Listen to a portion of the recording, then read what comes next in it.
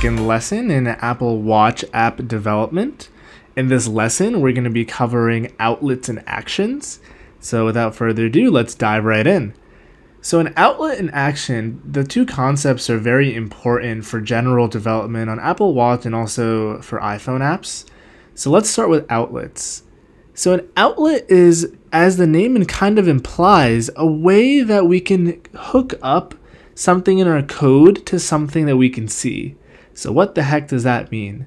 So let's actually start with an example, as I think that's the best way we're going to learn. So in this file here, which is our interface storyboard, we're going to focus on this right here, which is empty, right? And we're going to hit this button up here, and we're going to drag on a button. Cool. So we have this button here. Now, imagine in our code, we wanted to change the title of this, and instead of having this say button, we wanted it to say tap me. So of course we can do that right here by just clicking on it and editing it. But what if we wanted that to happen once something occurred, an event happened? So let's say you tapped it, and after you tapped it, we wanted to say tapped. Well, to reference this button in your code, we're going to create an outlet for it. An outlet, you can imagine like a outlet for a power cord in your house, is the concept of connecting something visual here to a variable in our code. So let's actually go ahead and do that.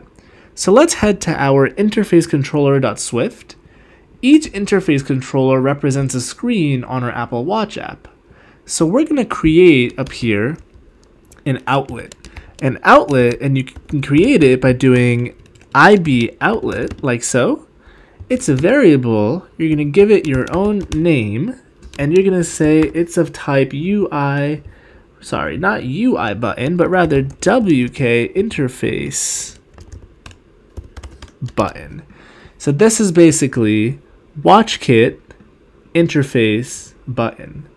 Now we have this outlet here, and we've added this exclamation mark to let the program know that we are guaranteeing that this actually exists, because we're going to go ahead into our interface file here, and we're going to connect that bit of code to the actual button here.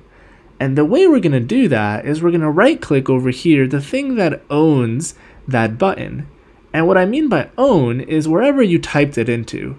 So we typed it into interface controller, so we're going to right click this, and boom, look at that. We have our button in here, my button. So we're going to connect this little circle here to our button, like so, and there's a connection. So let's actually run our app by going up here, selecting this middle one, and making sure we pick one of these options, which is an iPhone plus an Apple Watch. And we're going to hit this play button and give it just a second. And while it's building our project, we're going to head back to this interface controller. And to stick with the example of what we want to happen to the button once it's clicked, we're going to basically code that example here, the very little amount of code, in just a second.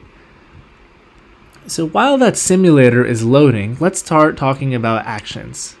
So an action, similar to an outlet, is the concept of some action occurring when a user interacts with something in the interface environment. So a good example that's easy to follow is what happens when you select this button. On my Apple Watch, when I tap this button, I want something to happen, right? So the way we do that is we want to fire a function. So we see these functions here, which is part of this template that Xcode has given us. We are going to create another function, but we're going to prefix it with IB action. And we're going to make a function, and we're going to call it button tapped.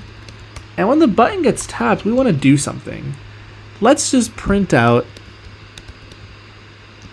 some text for now. So similarly, how do we actually go and connect the button tap, this function, to the actual physical user tapping the button? In our interface builder, we can again right click the thing that owns that action and drag it to the thing that we want to fire that event, which is our button. Cool, it's connected. While we were going over this, our simulator has launched, and we can see here, it's just asking us to allow some things so we can start the app. Here's our app, and we can see that we have this button. And right now when we tap it, nothing happens. Now, before we linked up this function, so now let's rerun this application by pausing this and starting this again. And you'll see in just a second, when we tap on the button, we're going to get some text printed out in Xcode here, as we defined in the function. So if we tap it, if we move this over,